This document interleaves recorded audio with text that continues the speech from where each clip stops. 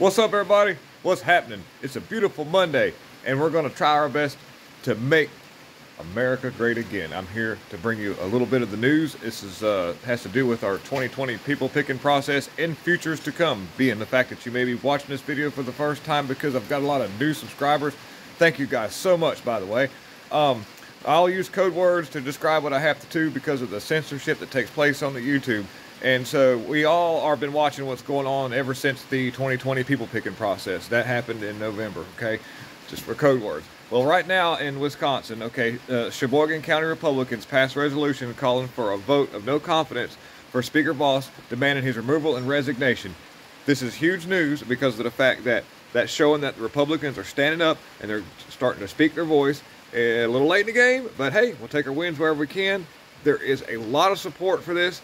And I can promise you that we're not going to hear that last of it. So be looking for Robyn Voss to be removed from office because of the fact that he will not do what he's supposed to do. Thank you very much. There'll be more to come. God is in control.